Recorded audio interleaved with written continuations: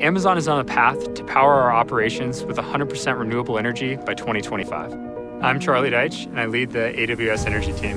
In order to deliver our renewable goal, we're developing solar projects and wind projects, including this wind farm here in California. And we're developing software built on AWS to optimize our renewable portfolio at scale. So here we're looking at live metrics from turbine 5, and we have a total of over 200 metrics from each turbine at this facility.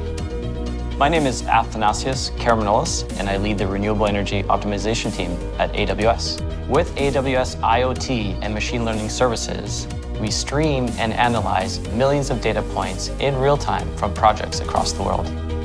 At AWS, we're looking at how to decarbonize our entire business. This year, Amazon announced its first 2 solar plus storage projects. This software will let us optimize how we deliver clean electricity onto the grid. Decarbonizing our energy system is an enormous challenge. We're using the AWS cloud to build automated mechanisms at scale, ensuring our renewable fleet delivers as much clean electricity as possible.